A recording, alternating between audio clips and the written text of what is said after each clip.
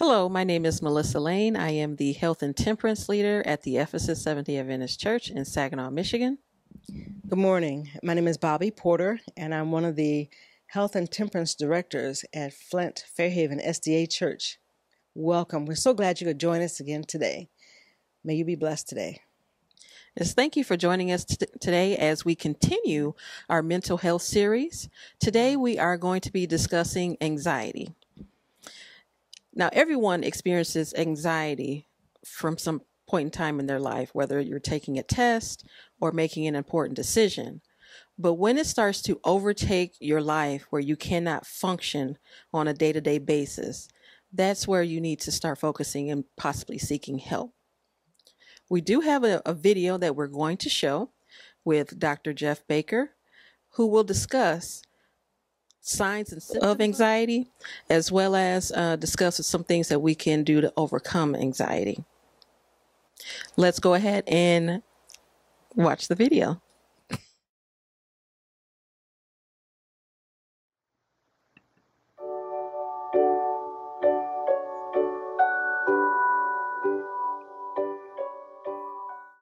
So, anxiety is one of those emotions that we all have that's kind of uncomfortable. It's very normal and natural.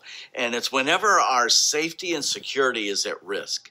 And it can be something physical, like when we're driving on the icy roads, or it can be something like it has to do with somebody's appraisal of us, like when we risk rejection or failure. And that's going to show up for all of us. And it's supposed to be there because it's there to protect me.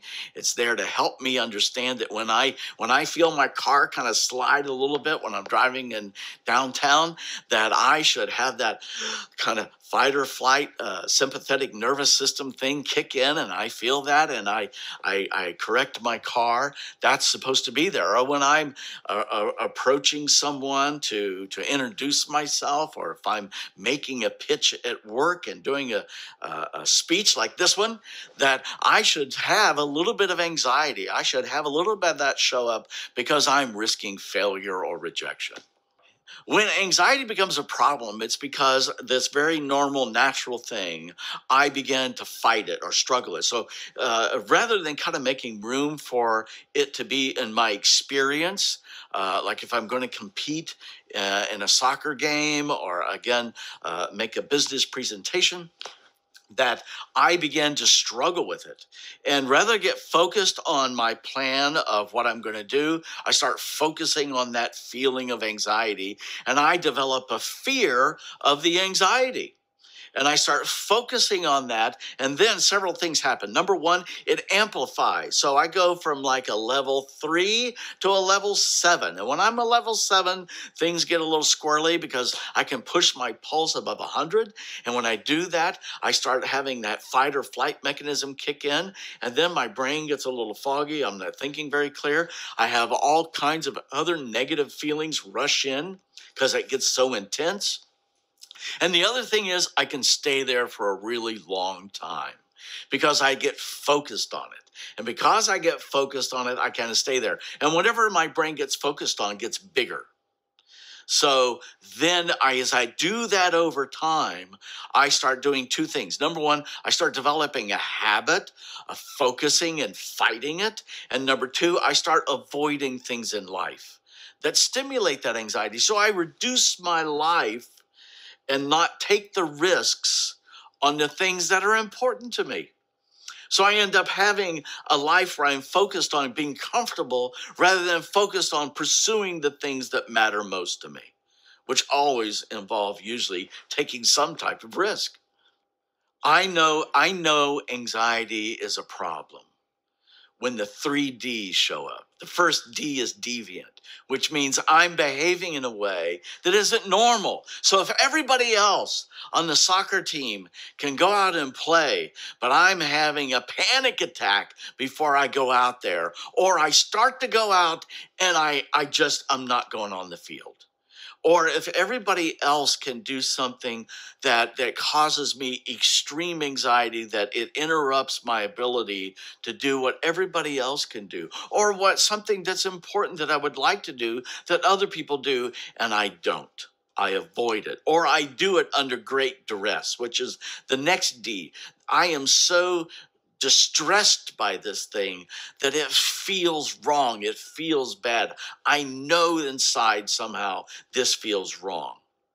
And the last is dysfunction, meaning that it impairs the way I live my life, that I can't do the things at work that I should be able to do or want to do, or at home, I'm not able to do the things that I want to do or should be able to do. Those activities become reduced or abandoned altogether. Anxiety shows up because I pursue something that matters a great deal to me. And as a result of pursuing that, I take a risk. And that risk of failure, that risk of rejection, my brain sees that as the same thing as a physical risk. A Bengal tiger and asking out a pretty girl, like when I ask out my wife the first time, they're the same thing to that lower part of my brain. Now, the upper part of my brain can tell the difference between a Bengal tiger and my wife. The lower part of my brain, absolutely, they're the same thing, because a physical risk and an emotional risk is exactly the same. So if I am to pursue the things that matter most to me, I'm going to produce that anxiety. The critical question is, what do I focus on? Have I trained myself and learned to focus on the feeling of anxiety, or the what ifs that are in my head, where they're like a gerbil wheel that'll make me crazy very quickly? Or do I focus on the urge to escape and run away? And if I focus on all these internal stimuli, the thoughts, the feelings, or even the sensation of the butterflies that I feel when I feel anxiety, if I focus on that, it's going to get huge. And as a result of it getting bigger, it will stop me or impair my ability to do the things that matters to me. Or I can have those butterflies and those little feelings and kind of show up, and I can focus on the thing that's right here, right now, that's important, that I want to lean into and do, and commit to doing that even though I might feel some butterflies. To manage anxiety on your own in that moment, it's best to learn to catch it very early. Some people are very aware of what's going on in their head, and they'll catch themselves doing the what-ifing thing, and you got to unhook from that very quickly, because it'll make you crazy soon. So learning to unhook from that and kind of getting your mind back to being focused on what's in front of you. Or some people will notice the kind of tachycardia and the butterflies in their stomach. And again, being able to catch that quickly with some deep breathing and learning to do some stretching and muscle relaxation that you can do anywhere. It's called IBFN, Instant Better Feeling Maneuver, which is just learning to take that first deep breath and relax and control your breathing. Now, when you don't do that, and you've kind of allowed it to kind of ramp up, and you've pushed your pulse over 100, you start dumping stress hormones in your brain. And when you do that, these catecholamines, these stress hormones, kind of shut off your executive function, all your reasoning and thinking, and you'll kind of get a brain fog, and it'll turn on the do not get killed part of your brain, and you will end up in fight or flight. And then it's kind of a real crazy feeling where you're tingly and you feel wired. And that's going to be a different thing, because it's going to take a long time for you to get your brain back. The quickest thing you can do is kind of breathe and get that back. But it's going to take about 16 hours for those stress hormones to be metabolized in your brain. But it can be done. The secret is not to do that very often. If you're doing it very often, you can even end up depressed along with anxiety, because you're eating away some of those neurotransmitters that allow your brain cells to talk to each other. Some of the things that people can do when they're struggling with anxiety, very practically are Pilates, yoga, any type of exercise, where what you're doing is an almost anti-anxiety activity that gets you focused right here, focuses on muscle stretching and relaxation, taking meditation and mindful classes, even prayer, things like that that help relax and focus right here, right now are fantastic. I also love people to learn the activities to mindfully live, meaning live focused, live in the present, learn to practice being present here so that when those things show up, you're not used to living your whole life swirling around in your mind. I believe prayer can be very powerful in managing anxiety. Number one, it takes your head away from the what ifing in your brain that's kind of a squirrel cage. And number two, it moves us to an area where we trust that somebody bigger than me. That, because think of all the anxiety is about uncertainty. Our most intense fear is the unknown. Well, what if I had trust in somebody who did know and that I believe cared about me? Well, that can really help if I begin to focus there. Now, it's not very helpful if my prayers are focused on all my fears. Okay, so I have to focus my attention on that which allows me to feel cared about and trust, where the uncertainties are part of an adventure that's been laid out for me that I can follow, and that it's okay to have uncertainty because that's where faith is. I just want to know the plan. I want to have some control here. He finds that very amusing, I think. So, he's always laying out in front of me this uncertain life. And that's going to create a little anxiety, and that's okay. But that's where my faith can be if I will lean in and focus on trusting somebody who's in charge and control of all that. And I can believe that he loves and cares about me. There's a time for medication. Sometimes it's absolutely necessary because you may have practiced your struggle with anxiety enough that you have depleted some of the neurotransmitters that allow your brain to do what it does. Now, when that happens, you may not be able to boost that thing naturally.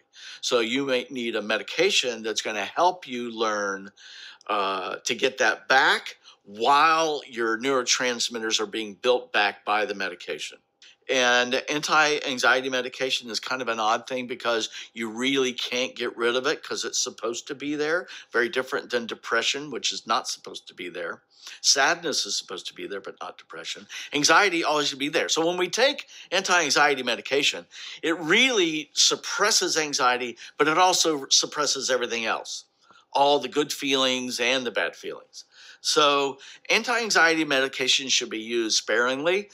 Some of the SSRIs, antidepressants, are actually very good because it will boost serotonin levels, which helps with anxiety, but it doesn't suppress everything. Anti-anxiety medication can help you reduce the flooding, so you're not flooding so often, so you're not having that episode where your pulse is going above 100. So anti-anxiety medication can help you not flood so often, therefore dump all those stress hormones in your brain.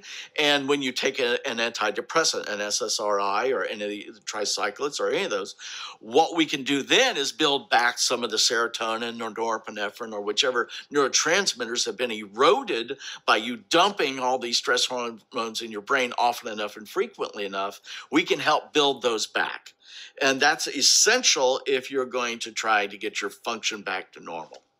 Your PCP, primary care physician, can help you make those decisions.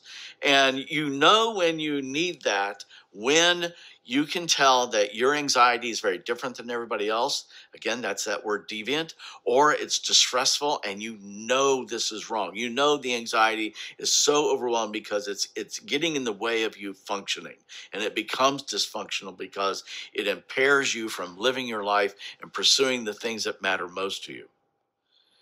When people have anxiety or any mental disorder that actually becomes a disorder where they need to be helped, It's the 3Ds, that they are so abnormal, they're deviant, that they're not able to function as a normal person who's struggling with anxiety. They can't show up for work, or when they do, they're not able to do their job, or they're actually maybe even a danger to other people or themselves.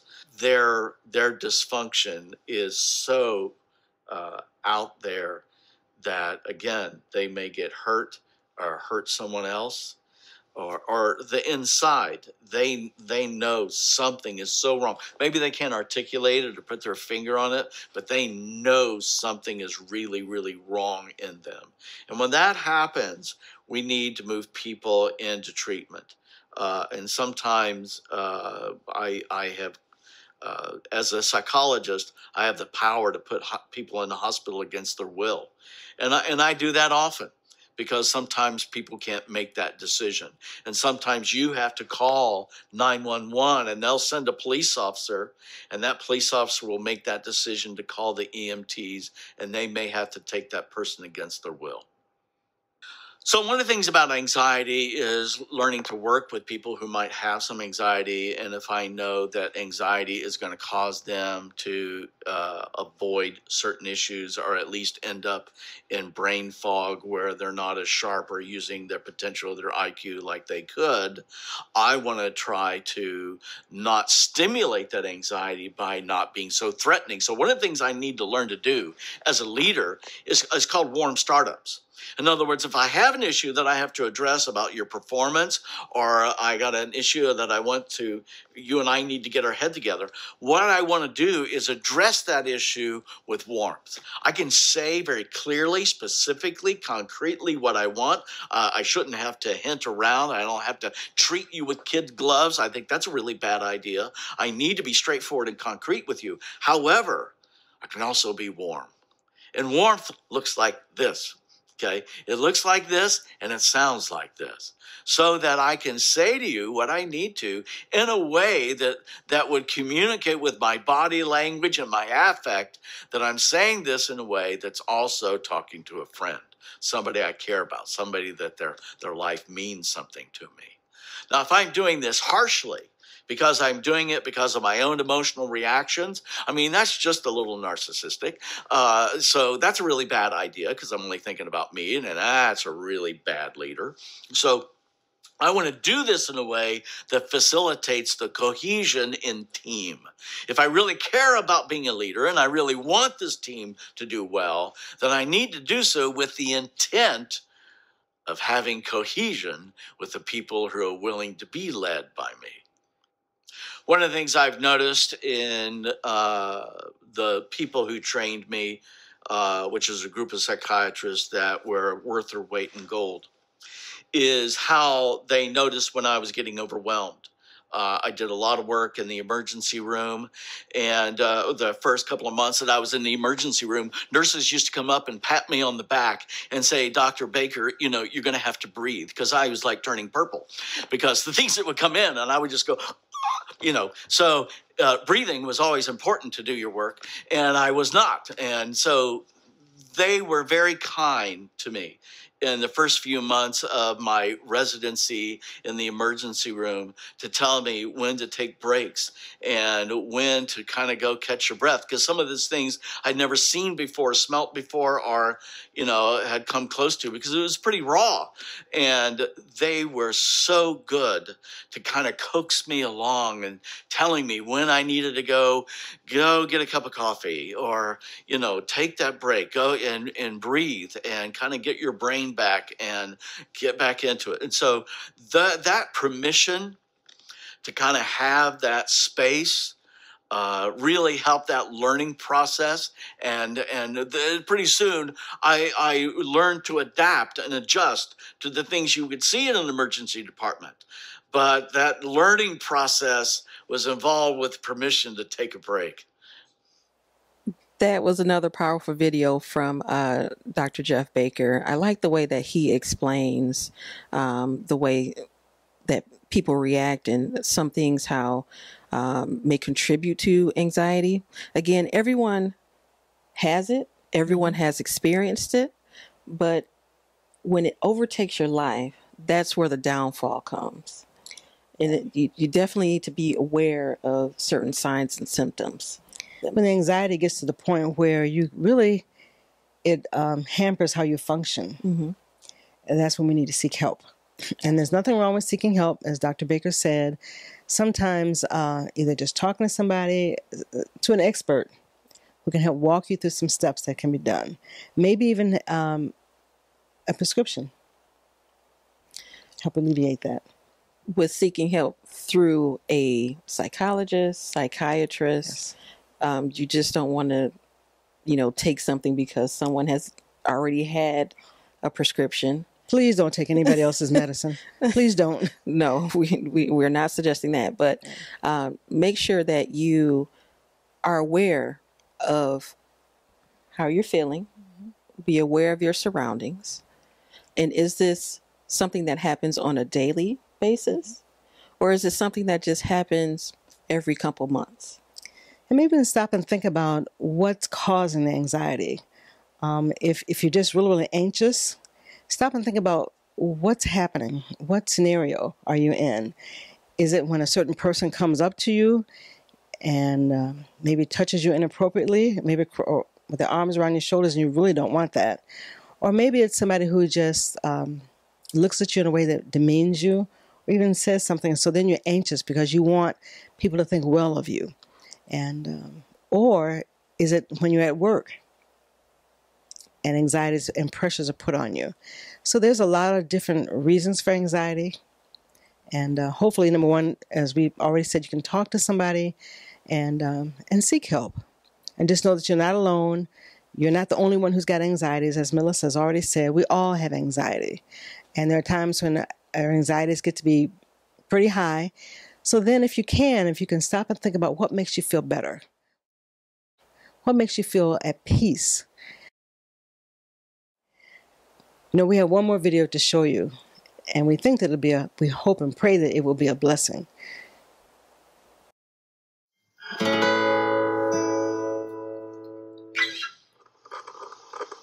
I've come to value truth like I never have before. Whether that's an easy truth or a hard truth to swallow, I have become in love with the truth.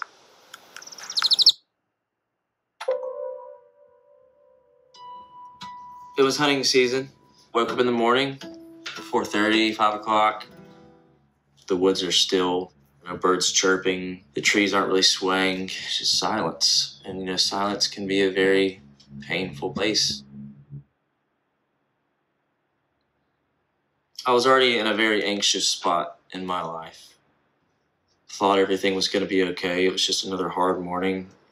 But the feelings of hopelessness and fear and the silence kind of consumed, and slowly I became debilitated. I wasn't in control of my body anymore. And my brain and my mind went to this very foreign place.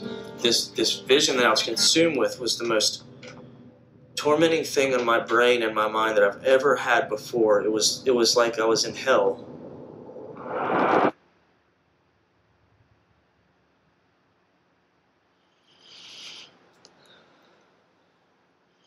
I thought I knew what to do in this situation, but this was a whole other level of panic. And I slowly began to pass out. In the midst of panic, in the midst of an anxiety attack, that's the result of your thinking. And that's why we have to really protect our thinking.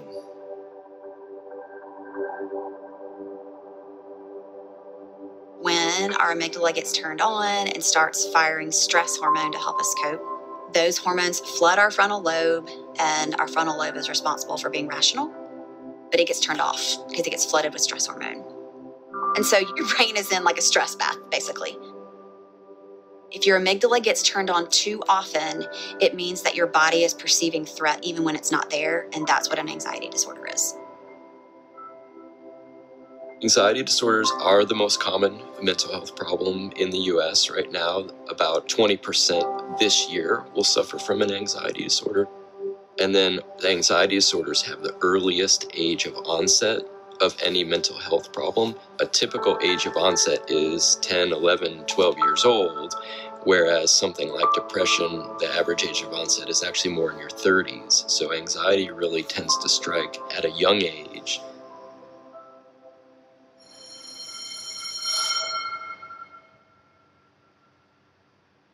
My very first panic attack was in 6th grade. I still remember it to this day. I was in the cafeteria, and I had my peanut butter and jelly sandwich, and the anxiety hit me.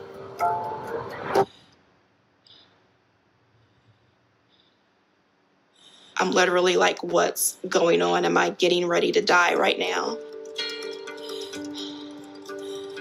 I remember sweating, shaking, and trying to catch my breath.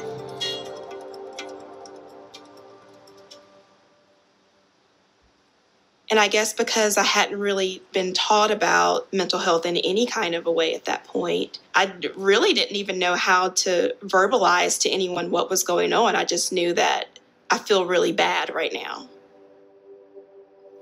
I mean, I think the anxiety comes from a place of fear. A lot of my triggers do come from traumatic experiences. But then the strange thing about anxiety is that sometimes there is no trigger. Sometimes I'm having a great day and boom, out of nowhere, my body is sending off this fight or flight response. It doesn't matter how perfect of a life or how perfect of a situation. If there's a chemical imbalance or something in your brain is firing incorrectly, you're going to end up with anxiety or any other mental condition. So what's the difference between mental illness versus just a simple symptom? And the way I look at it is, how is it impacting my daily functioning? Is it impacting my work, my sleep, my relationships? We all may experience anxiety or something like that, but is it starting to interfere with things that are important for my day-to-day functioning?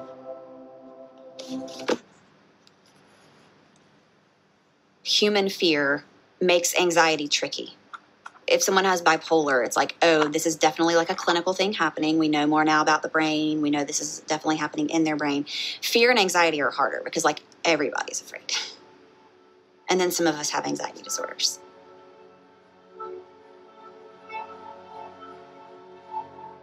I would experience the heart race and the sweating, the heart palpitations because of an illusion of fear. Because of creating these scenarios in my mind of people not accepting me and liking me. And I actually had just a period of yelling at God, like with all of my heart and soul. I really do not want to speak those words out of my mouth. Seth, you have a problem with anxiety.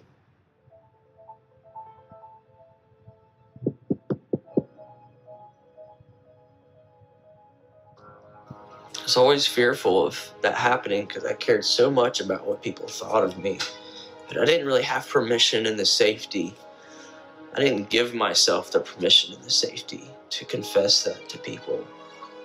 But in reality, that was an illusion because people would love me and accept that part of me. Everyone has something that's eating at them. Everyone has something that they're trying to overcome and conquer. I just realized one day I've been bullied a lot of my life by fear and anxiety. And I've allowed the bullying to continue for way, way too long. And so I got to the point where I was like, man, yeah, I'm telling people, like, you know, like confessing. Like, I'm letting people in. This thing's gonna get exposed. And this thing's gonna get hit by a light that it's never seen before.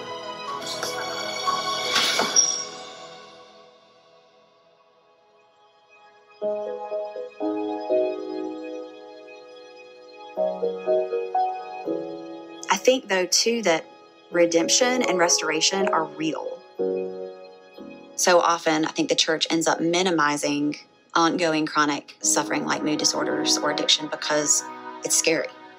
And we don't want to do the hard work of wrestling with where is he in the darkness? What does it really mean for the light to shine in the darkness and the darkness to not overcome it?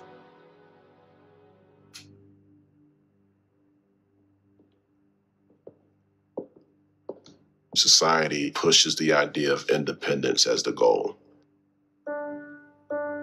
It's this dichotomous kind of binary of either you're independent or you're dependent or codependent. And so I was like, well, I guess if I'm given the two of those options, then yeah, I want to be independent, right? However, I challenge my clients to reject that idea, and I actually start out telling them in the first session that independence is BS. You know, these myths of being self-reliant, self-made. I've yet to meet anybody who really is doing everything on their own. And I definitely don't meet people who sustain doing things completely on their own. And so instead of trying to figure out how do I do things on my own, what I want to figure out is how do I have the right people around me to support me being the best version of myself possible. I'm going to still do the work, but I'm also going to incorporate support to make that sustainable.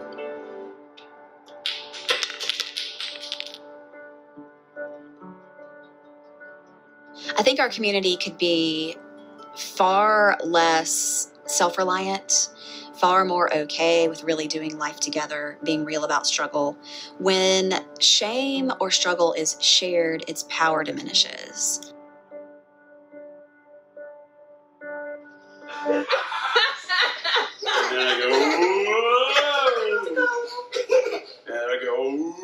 He's a big goofball, and I love it.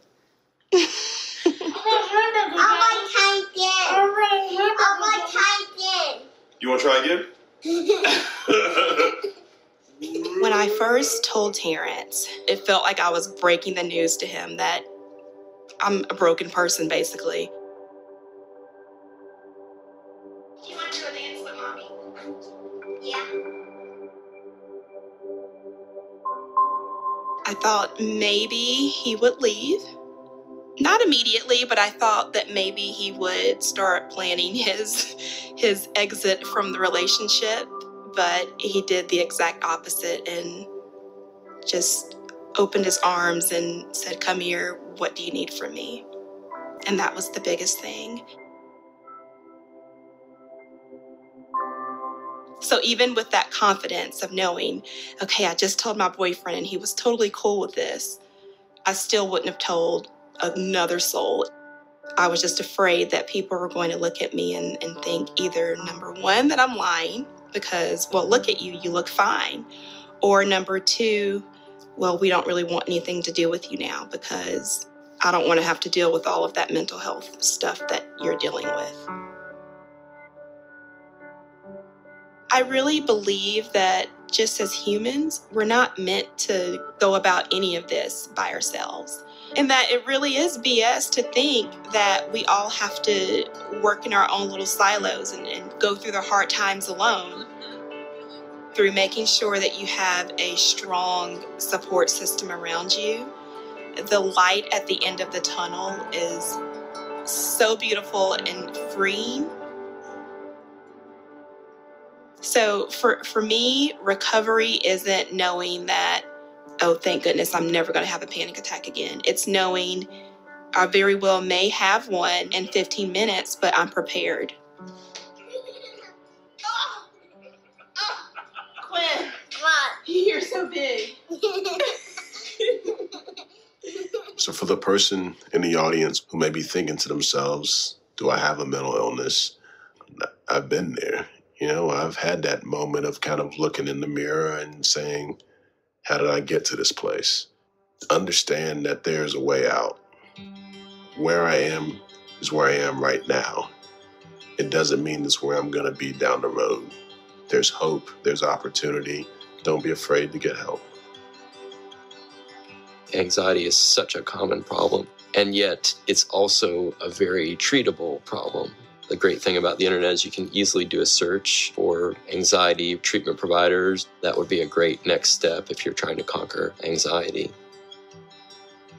Sometimes for those of us who are in the space of helping, and by that I mean not professionally, just regular folks, I think it's important to realize that if somebody is vulnerable or somebody is struggling, you don't have to have the answers. You don't have to fix anything. The only thing you have to do is work to create and maintain a space where they can be open and be honest and be vulnerable with you. This is my kind-hearted and beautiful wife, Kate. What does that look? Sorry, I'm not your wife yet. Oh, yeah. Seth shared with me very early on about his anxiety, and even though it was like so early on, that didn't change at all the way that I felt towards him. I appreciated him being real and vulnerable with me. I can only understand, and I think like people in relationship with people with anxiety can only understand to a certain extent when you don't struggle with that yourself. But like for me, what I've found to be helpful is just being present with you, you know, and listening and trying to understand and praying with you. And it's been challenging, but it hasn't ever Scared you off. scared me off or changed how much I care for Seth. Bless the Lord.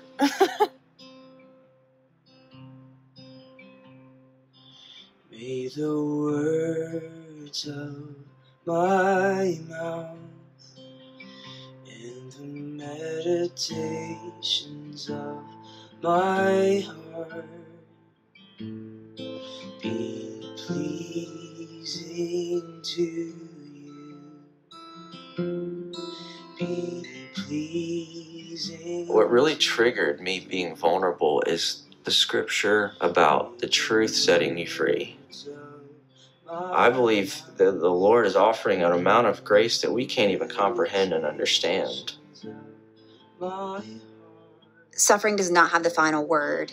It is not the biggest thing, although it is very, very real, and it is daily for many of us. We have a Savior who doesn't remain far from it, not when he was on earth and not now. I didn't expect life to be like this in a good way. I've just found that I'm able to live this life with the anxiety and with knowing that, yes, at any moment it can hit me, but knowing that I have all the tools, I have all of the people, I have all of the resources there to fight it. So my hope is that as we hear different people's stories, that we listen for the shared humanity, for the shared vulnerability, as well as the shared opportunity that we have to create a more whole and humane and healthy society.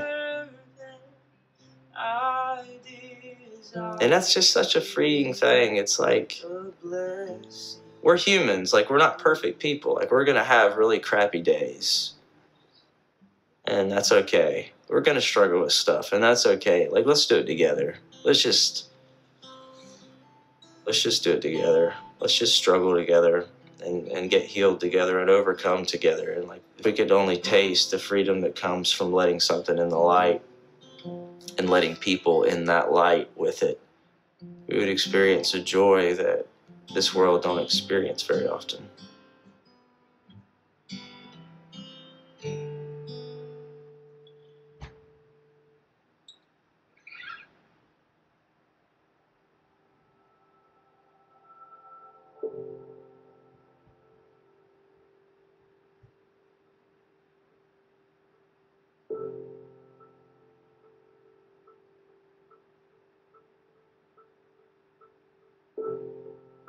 Thank you for watching us today. We will continue our discussion this evening at 7:30, where we will read off your questions if you have any. Also, if you need additional assistance, please reach out to either church's website. It's Saginaw Ephesus Church. You can go to esdac.org, or Fairhaven in Flint. You can go to fairhavensda.org. Next week, we will conclude our mental health series, and we will be discussing addiction. Have a blessed day.